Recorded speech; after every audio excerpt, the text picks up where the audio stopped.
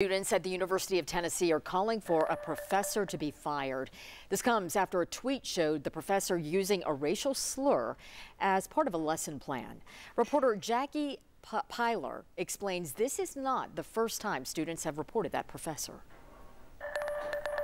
The tweet shows a racial slur on the board, captioned, "Is this necessary?" Really disappointed that this has happened, but I'm not surprised because of the experience that I've had with her. Madison Woods is a senior at UT and says she had another insensitive experience with the same professor. She shared this screenshot showing a lesson from 2019 asking students to recreate a slave's experience on a ship. I was like, this is not real. Like, this is not, this cannot be happening. Madison says she reported the incident, but never got word of the outcome. As a woman of color, it's like really disgusting to see that and also not be, kind of heard in a way because they haven't done anything. Student body president Carmen Jones echoes Madison's feelings. She's an Africana Studies minor and says there's no instance where this language is okay. It wasn't taken out of context. It's inappropriate. Point blank, period. I wanted to know whether these lessons are acceptable to university leaders and how UT plans to address the multiple complaints brought against this professor. Hi, my name is Jackie Dalpar. My calls and emails to the professor were not returned.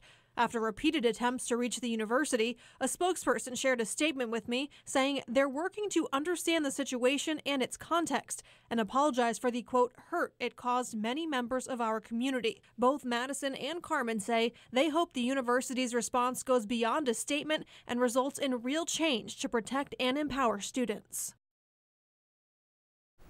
Now, we asked the university if the professor is facing any consequences. We have not yet heard back.